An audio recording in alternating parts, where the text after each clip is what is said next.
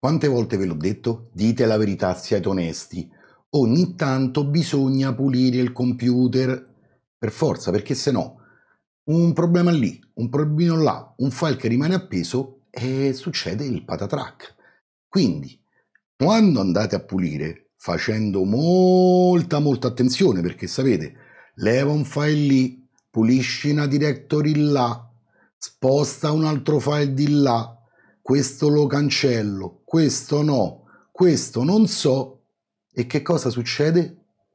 L'irreparabile. Occhio.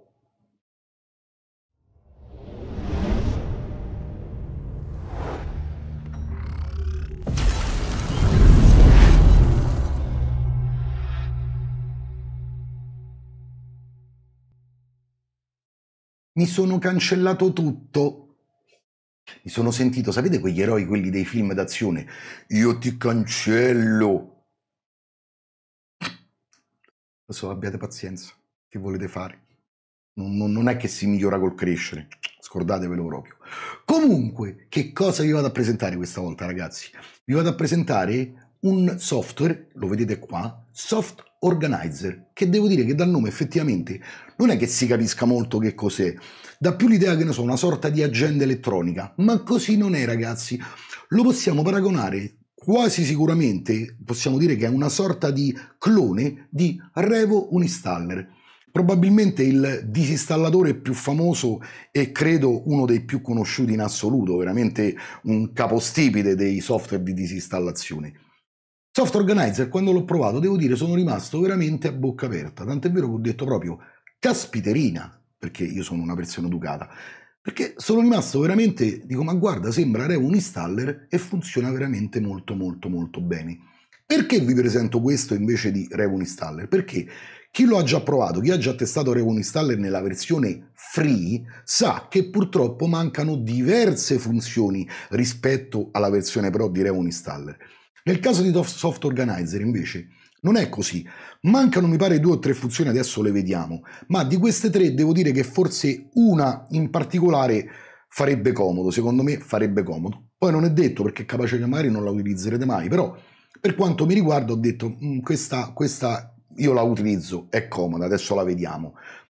E quindi che succede? Che quando andate a scaricare questo software, in realtà è un software che parte come predisposizione free, al contrario di Revo Uninstaller, che invece è un programma nato per essere un software a pagamento. Punto. Quindi tenetelo nella dovuta considerazione, perché vi posso assicurare che vi risparmierà veramente tantissimi problemi, anzi, soprattutto quello che già vi ho detto in altri tutorial, il fatto di dover disinstallare un programma da disinstalla applicazioni di Windows 10 che sapete bene lascia purtroppo il tempo che trova. Andiamo subito a vedere come lo otteniamo questo software. Spostiamoci qui a schermo. Che cosa dobbiamo fare praticamente? Dobbiamo semplicemente digitare Soft Organizer, vedete, sono andato anche a controllare prima per dirvi le cose corrette, Revo Uninstaller Free, come vedete qua sotto. Dovete digitare Soft Organizer, eccolo qua. Semplicemente una volta cliccato dovrete andare su questa voce Soft Organizer scusate, 9.0 Free Program Uninstallation Utility, ok? Ci clicchiamo, entriamo all'interno ed ecco che appare la Kim Table, credo si pronunci, che è la casa che produce appunto Soft Organizer. Basta fare una semplice cosa, get it. Una volta che clicchiamo, come al solito, guardate ragazzi, parte la finestrella qui in basso, vedete? Io già ho provato a scaricarlo e semplicemente una volta scaricato dovete fare mostra nella cartella e andiamo qui e procedere con l'installazione. Non ve la faccio nemmeno vedere perché è di una semplicità veramente unica. Veramente clic, ok, doppio clic per installarlo, ok, e il programma è installato. Adesso vedrete, è molto semplice, quindi non ve la faccio neppure vedere. Perché siamo andati qua? Perché se dalla pagina qua principale appena entrati vedete Soft Organizer 9.0, ma facendo uno scroll verso il basso, guardate, queste sono, vedete, le qui attenzione, vedete tutto in inglese, anche il software in inglese, però questa è una premessa che vi devo fare. Io ho scaricato anche la versione precedente, la 8.1.12 se non sbaglio, che ha automaticamente, come le versioni precedenti, la traduzione per la lingua in italiano. L'eccezione di questa versione che andrete a scaricare, e ripeto per il momento, e ripeto ancora per il momento, non ha la lingua italiana, ma state attenti, tenetelo d'occhio perché è totalmente e completamente aggiornabile anche la versione free, perché ripeto la potete utilizzare in quasi tutte le sue funzioni che sono veramente molto comode. Appena viene aggiornata, anche in questo caso, e sarà fatto, ve lo posso assicurare, l'aggiornamento per la lingua italiana, automaticamente voi scaricate l'aggiornamento e avrete anche l'italiano. Su tutte le versioni precedenti, come già vi ho detto, io ho visto che c'era la lingua italiana senza nessun problema, quindi abbiate pazienza un attimino fino a che non la aggiungono anche nella versione ultima che ci stiamo andando a scaricare, che è la 9.0. Guardate, vedete capability? Praticamente qui ci fa vedere tutte le funzioni di soft organizer già presenti nella versione free. Considerate che se io vado a fare uno scroll, vedete, guardate, praticamente sono tutte in verde, sono tutte attive le funzioni, tranne, guardate, queste 4, così abbiamo, vedete, search for leftover already uninstalled program, quindi vai a fare una ricerca se sono rimasti dei file appesi. Ripeto, considerate che normalmente non li trova proprio perché li elimina totalmente, io ho già fatto delle prove.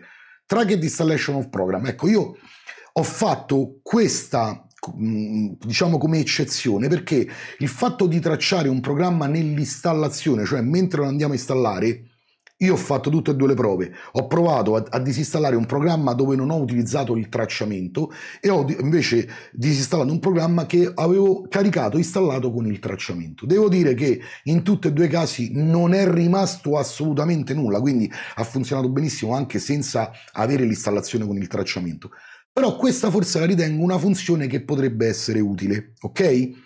Poi, Silent Program Installation semplicemente vuol dire che invece di mandarvi ogni volta gli avvisi, sì, ok, vuoi disinstallare questo, vuoi disinstallare quello, vuoi fare questo, vuoi fare quello, che voi dovete dare ok, semplicemente voi portate il programma che potete disinstallare sull'icona di Soft Organizer e lui, senza chiedere nulla, va a disinstallarlo. Ma capite bene che è un'arma a doppio taglio, perché potrebbe creare dei problemi nel caso magari di un errore al volo, quindi non la reputo così indispensabile come funzione.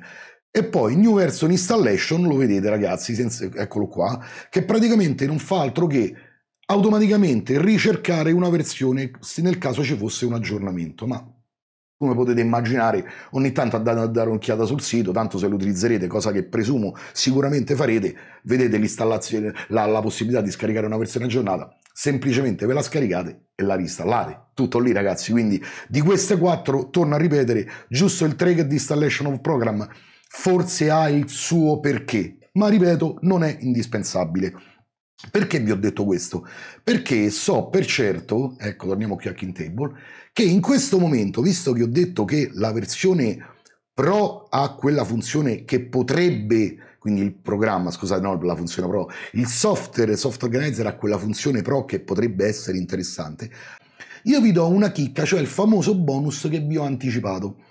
Vi presento 2 siti che vi permettono in maniera totalmente e completamente legale, lo ripeto, legale, di poter scaricare del software in versione Pro, quindi professional, in versione full per farvi capire meglio, quindi non le versioni free, in modo totalmente e completamente gratuito. Vi dico subito che purtroppo, come potete immaginare, questi 2 siti hanno delle limitazioni.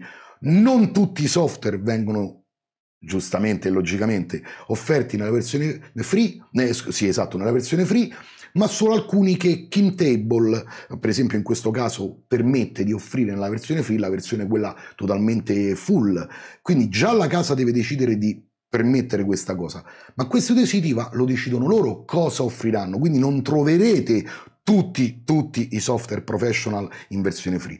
Ma basta starci sopra spesso su questi siti, perché vi posso assicurare, adesso vi farò vedere perché vi indico questi 2 siti, perché proprio nel caso di Soft Organizer c'è stata un'offerta precedente che purtroppo non vi posso dire usate questa perché è scaduta, adesso capirete cosa vuol dire, ma uno di questi siti l'ha offerta in versione totalmente gratuita ed era la versione precedente, quindi invece della 9 la 8.1.12 se non sbaglio, quindi quella già con la traduzione in italiano. Se avessimo avuto la fortuna di poter stare in quel momento dove era permesso scaricare la versione full, avreste avuto la versione gratuita.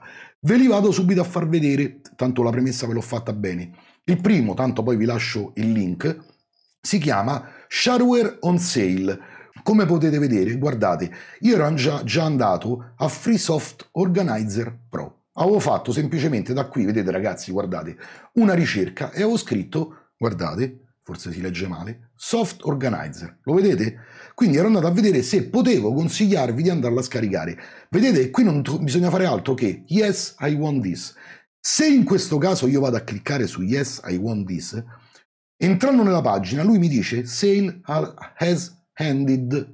Purtroppo in questo caso il termine per poterlo scaricare è finito, quindi non lo potete scaricare. Allora, andando qui a guardare, ecco, sono tornato proprio sulla pagina principale, vedete la testata che vi dicevo che era più grande perché io avevo fatto la ricerca per voi. Quindi, se facciamo un leggero scroll, vedete qui ci sono appunto dei prezzi come già vi ho detto, sono arrivato per esempio, vediamo se lo riesco a ritrovare, eccolo qua, guardate ragazzi, Secure PDF Professional Edition. Questo è un software che normalmente viene venduto per esempio a 20 euro e ve lo danno nella versione totalmente free. Basta fare Yes, I want this, cliccate su Yes, I want this, lui vi dirà vuoi scaricare, vedete che qui ancora è possibile farlo, guardate ragazzi, questo è molto importante, 3 giorni, 12 ore, 8 minuti e 54, 53, 52, quindi voi avrete la possibilità di scaricarlo come free, totalmente free, anche se magari è una versione forse la precedente o anche le due precedenti, ma è totalmente free in versione full ragazzi, Quindi a questo punto che fate? Sì, voglio scaricare Download Secure PDF Professional Edition, cliccate qua sopra, lui semplicemente vi chiederà di registrarvi come un account già presente come Facebook, Twitter o LinkedIn se li avete, o volendo dite non ho nessuno di questi, cliccate praticamente qua sotto, vedete, cliccate qua e lui vi entra in questa schermata dove semplicemente dovete registrarvi con una mail, volendo la potete pure creare apposta per l'occasione, e automaticamente vi viene scaricato il programma nella versione full. L'altro sito invece è questo, Game Giveaway. Qui è praticamente un sito molto simile al precedente, solo che qui l'offerta viene fatta un software al giorno. Quindi in questo caso, per esempio, vedete, TPAR Screen Capture 2.0.8 viene offerto in versione totalmente gratuita. Potete procedere per il download più o meno come abbiamo fatto nel sito precedente, ci sono anche software per iPhone, Android e via dicendo, ma sempre software offerti giornalmente. Adesso vi lascio i link nella descrizione proprio per permettervi di poter andare su questi siti e dare un'occhiata a vostro piacimento. E andiamo a vedere come funziona questo soft organizer. Aspettate, dove correte? Subito andare a guardare quei siti, vediamo se trovo il programma che mi serve. E 2 minuti è finito il video. Finito, veloce. Tanto guardate, il programma è veramente molto semplice. Passiamo a schermo ragazzi. Eccoci qua. Io come detto ho già provveduto a fare l'installazione. Mi sono fermato sull'ultima schermata. L'installazione veramente ragazzi è di una banalità più unica che rara, nel senso doppio clic su file da installare, confermate quando ve lo chiede, accettate la directory che viene proposta, fate avanti e il programma è praticamente installato, non dovete fare veramente nient'altro. Mi sono fermato qua, cosa che non avrei dovuto fare, ma sapete che a me il tutorial per quanto mi riguarda deve essere fatto nel migliore dei modi, quindi vi do un consiglio anche che non dovrei dare, adesso capirete perché, però ve lo do lo stesso, mi sento buono. Quando arriverete su questa schermata, guardate, andiamo a vedere bene, avvia Soft Organizer, potete tranquillamente deselezionare, io lo avvio sempre dopo da solo con il doppio clic. Abilita le funzioni che richiedono il trasferimento di dati. Allora, nel caso in cui abbiate la versione Pro in modo non del tutto lecito, questa funzione vi consiglio caldamente di disabilitarla, perché va a fare una comunicazione ai vari siti dei vari programmi per appunto vedere se ci sono stati degli aggiornamenti, delle modifiche, va a comunicare i file di registro che vengono creati e quindi è più sicuro di poterli recuperare. Funziona benissimo anche senza questa funzionabilità, ve lo dico subito, ma tanto più nel caso in cui l'abbiate free assolutamente lasciatela selezionata. Nel caso l'abbiate Pro e l'abbiate acquistato, lasciatela selezionata. Nell'ultimo caso, che non voglio neppure ripetere, vi conviene disabilitarla. Novità di questa versione probabilmente ve le sarete già lette quando avete scaricato il file, quindi deselezioniamo anche questa, alla che ci importa, e facciamo semplicemente fine. Abbiamo installato il nostro soft organizer. Andiamolo a far partire con il consueto doppio clic, bello, tic e tac, eccolo qui, gli diciamo di sì che consentiamo, altrimenti non ci parte, giustamente gioco forza, eccolo qua, e parte il nostro programmino. Ma guardate che carino, che bella interfaccina pulitina e colorata. Questa è l'interfaccia unica, non ce ne sono altre, di Soft Organizer, dove per il momento, ripeto, è in inglese, ok? Per il momento, ma considerate che sicuramente uscirà la versione in italiano. Quindi per il momento ce lo becchiamo in inglese, ma con un pochino di pazienza vedrete che sarà aggiunta anche la lingua italiana, state tranquilli. Andiamocelo a vedere. Allora ragazzi, a parte la finestra principale, partiamo qua da subito in basso. Questa qui praticamente non fa altro, guardate, vedete questa iconcina qui? Questa non fa altro, guardate che carino, che cambiare il tema in automatico, viene riavviato da dark in bianco, ok? In questo caso da bianco a dark. Guarda quanto è bello anche in questo caso. Vabbè, poi quella è una vostra scelta personale. Adesso per il momento, per farvelo vedere meglio, lo mettiamo in bianco che si vede meglio. Qui in alto invece i classici 3 puntini, e si va poi nei settaggi, ok? Nei settaggi, guardate ragazzi, noi possiamo andare a vedere, aspetta, andiamo qua così lo vedete meglio. Allora, in general ci fa cambiare il tema che abbiamo appena visto, light, dark o sistema che potremmo scegliere noi. Possiamo andare in background function, dove qui in questo caso possiamo per esempio, nel caso in cui soft organizer sia nascosto, quindi in background appunto, quindi messo nell'icona in basso, lui attiva queste funzioni, cioè per esempio fare un check delle applicazioni, dell'update delle applicazioni installati o determinare, controllare se qualche applicazione esterna che ha disinstallato, che è stata disinstallata, ha lasciato dei file appesi. Quindi lui lo fa anche se sta in background, ok? Poi in applicazioni no, sono semplici settaggi. Check for update, nel caso della versione Pro, abbiate la versione Pro, lui va a fare praticamente un check per i vari update sia del suo programma sia dei programmi che lui vede nel vostro computer. Adesso andiamo a vedere anche quello. Poi vabbè, connection, se volete inserire un proxy, e language, vedete che qui dovrete cambiare, perché in questo caso abbiamo soltanto inglese e russo, ma a brevissimo vedrete che qua, proprio in questo punto, apposta ve l'ho fatto vedere, troverete la lingua italiano, che sicuramente vi farà comodo. Andiamo a chiudere questa finestra e passiamo alla finestra principale. Allora, guardate, in questo caso install with tracing, remove the application leftover e installed application update. Queste 3 funzioni, nel caso non abbiate la versione, vedete, la versione Pro, considerate che non vengono avviate. Ripeto, non sono indispensabili. Install with tracing lo vediamo subito. Remove the application leftover, questa potrebbe essere comoda perché effettivamente lui che cosa va a fare? Se io ci clicco sopra, lui mi va a cercare delle applicazioni che hanno lasciato dei file appesi. In questo caso non le ha trovate, quindi mi dice non ho trovato nulla. Diciamo che normalmente quando andate a disinstallare difficilmente vi servirà questa funzione, ecco perché vi dico che non è indispensabile. Installed application update, se ci sono, guardate ragazzi, delle applicazioni tra queste contenute nel vostro computer, quindi ci andate a cliccare sopra, lui va a fare un controllo, per esempio ne ha trovata una, vedete? WinRAR, per esempio, in questo caso mi suggerisce che la WinRAR sarebbe il caso di aggiornarlo perché ho una versione vecchia, vedete infatti mi mette questo simbolo che praticamente mi permette di scaricare la versione aggiornata. Torniamo al discorso che questa funzione dell'installed application update non è indispensabile, quello ve lo posso assicurare, perché semplicemente tenete d'occhio le applicazioni che avete installato e poi procedete voi a un eventuale aggiornamento. Ecco perché, a parte install with tracing, ma ripeto, è una mia sensazione, capace non la utilizzerete mai, ma a parte questa, le altre due, devo dire, non sono indispensabili. Il programma funziona tranquillamente benissimo, nel modo migliore, anche senza queste funzioni qua, ok? Quello è importante.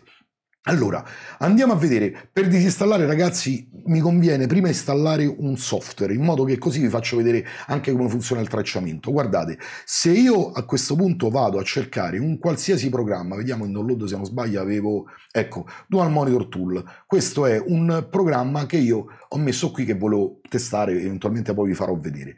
Facciamo finta che voglio installare un programma con il tracciamento. Ripeto, non ce n'è bisogno, ma così vi faccio vedere anche la disinstallazione. Faccio install with tracing, lui mi dice a questo punto dovete fare in modo che questa applicazione sia presente nel momento in cui andate a installare il programma, quindi il tracciamento deve partire. Vedete, a questo punto non dobbiamo fare altro che fare forward per andare avanti. Adesso lui sta preparando il sistema per eventuale tracciamento, quindi si predisporrà per il tracciamento del programma che andremo a installare, e lui mi dice run installer. A questo punto dice che cosa vuoi fare? Vuoi installare il programma? Prima di andare forward, quindi prima di andare avanti, devi aver gestito praticamente l'installazione. Quindi devo installare, devo lanciare l'applicazione. Quindi faccio run installer. Lui mi chiederà sulla directory dove sta il programma che io voglio installare. Io andrò in download, troverò Dual Monitor Tool, eccolo qua, faccio un doppio clic e automaticamente mi parte l'installazione. Considerate che Soft Organizer intanto sta lavorando sotto, quindi sta vedendo le modifiche. Faccio next, faccio accetto, faccio ancora next, faccio next e vado a procedere per l'installazione. È una cosa molto veloce, l'ho presa apposta, faccio finish. Il programma praticamente, grazie a Install in Application, mi ha tenuto traccia delle modifiche. Lui si raccomanda pure che appena terminata l'installazione voi la lanciate, questa applicazione che avete installato, almeno una volta e la chiudete, in modo che lui tiene traccia anche delle modifiche nel momento dell'avvio dell'applicazione che avete installato. In questo caso Video Tool, come potete vedere, io adesso la apro, è già partito, eccolo qua il programma, lo vedete? Non faccio altro che chiuderlo.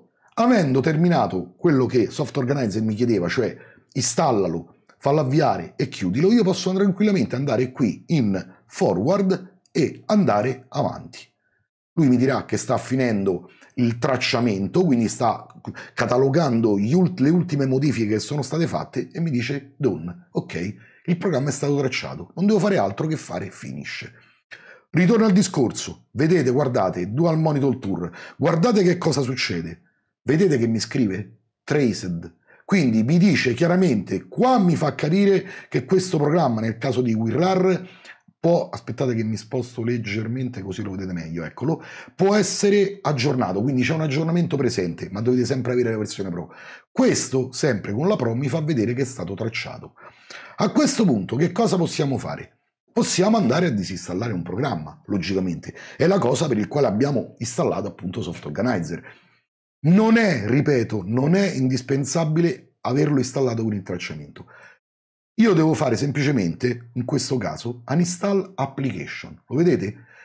Se non avessi avuto il tracciamento, quindi nel caso di qualsiasi altro software, semplicemente c'è sempre uninstall application, ma non ho, come vedete, traced.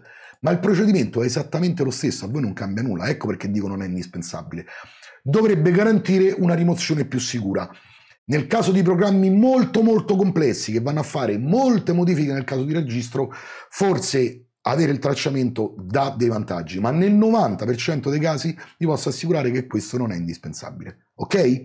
In questo caso faccio uninstall application, lui mi va a fare automaticamente, vedete, guardate, standard uninstall, cioè ve lo specifica, lui fa comunque una disinstallazione standard e sta analizzando praticamente le modifiche che sono state fatte nel sistema. Allora, vedete che mano a mano questa riga azzurra andrà a salire, lui verifica effettivamente tutte le modifiche che sono state fatte nel sistema. Quando questa barretta azzurra sarà arrivata alla fine, vuol dire che lui ha fatto tutto il tracciamento. Eccola qua. Considerate che questo procedimento viene fatto anche nel caso non sia stato fatto il tracciamento, quindi state tranquilli. Semplicemente io qui è come se avessi deciso di disinstallarlo con il programma proprio di Dual Monitor, quindi faccio next, gli dico che lo voglio appunto, vedete, rimuovere, eccolo qua, quindi faccio remove e procedo con il tasto remove. Dunque chiudi l'applicazione, sì, chiudi tutto, gli dico di chiudere tutto e qui in questo caso viene terminata l'installazione da parte di Dual Monitor. Io faccio finish, mi dice che la disinstallazione standard da parte di Soft Organizer è terminata, ma mi permette comunque, anche non abbiate il tracciamento, anche non abbiate la versione Pro, di fare una ricerca dei file, ecco perché vi ho detto che comunque li va a cercare, dei file che possono essere rimasti appesi. Io faccio search, lui, vedete, va a guardare in tutte le directory file, le folder appunto che erano presenti nel sistema al momento dell'installazione, anche se non c'è il tracciamento, lo ripeto più volte, e semplicemente mi dice che ha trovato queste tracce che avrebbe trovato comunque. Andiamo a fare semplicemente remove, eccolo qua, e lui automaticamente va a cancellare traccia le totali tracce del programma installato e mi dice che questa applicazione è stata perfettamente rimossa dal nostro sistema. Ok? Non devo fare altro che fare finish. Ragazzi, tutto qua. Guardate che semplicità. Questo procedimento che vi ho fatto vedere per la disinstallazione vale allo stesso modo anche non avendo la versione Pro, non avendo il tracciamento. Semplicemente non avrete attive queste funzioni qua, ma basta andare su una qualsiasi applicazione e fare un install application. Lui vi farà tutto il procedimento che abbiamo fatto fino a questo momento pur non avendo la versione Pro, e vi posso assicurare, l'ho testato personalmente, vi eliminerà completamente e totalmente tutti i file che sono rimasti appesi. Alcune funzioni, come il fatto di avere un programma, perché adesso guardate, se, visto che abbiamo terminato, non c'è nient'altro da dire, andiamo a chiudere il programma, lui mi dirà, vedete, mi dà questi, li chiama appunto tip, sono praticamente, qua mi dice che lui, adesso nel momento in cui vado a chiudere, si andrà a mettere in funzione in background, che è quello che vi stavo dicendo appunto. Poi, se faccio il secondo tip, mi dice che le applicazioni possono essere completamente disinstallate con Soft Organizer, semplicemente facendo il clic destro e dicendo e cliccando su disinstalla, perché nel menu del clic destro vi apparirà l'opzione disinstalla con Software Uninstaller.